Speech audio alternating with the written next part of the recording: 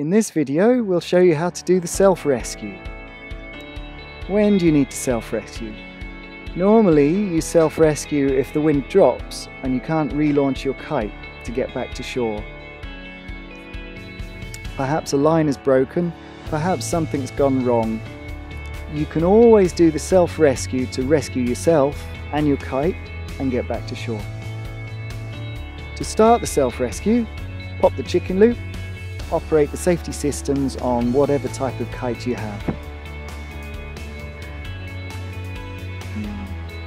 If the kite's in the air when you pop the chicken loop, the kite will go onto one line and gently fall into the water downwind of you.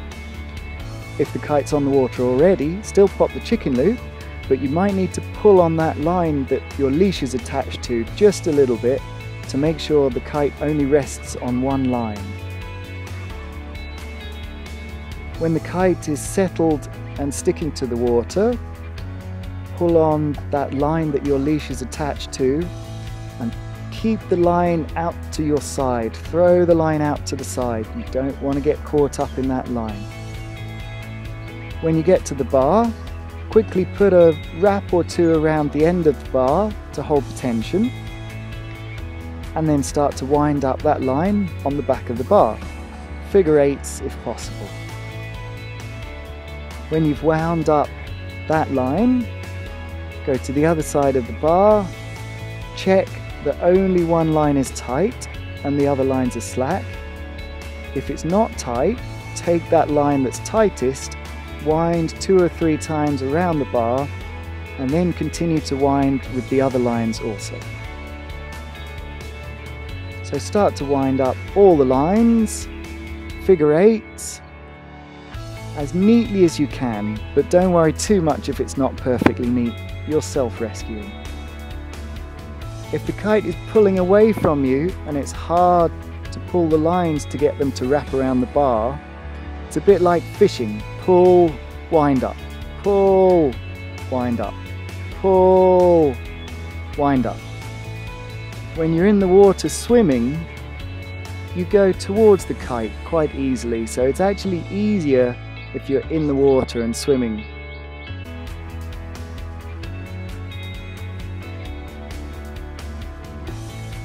Wind up the lines until you're nearly at the kite. You don't need to wind all the way to the kite. You can stop 2 or 3 meters from the kite.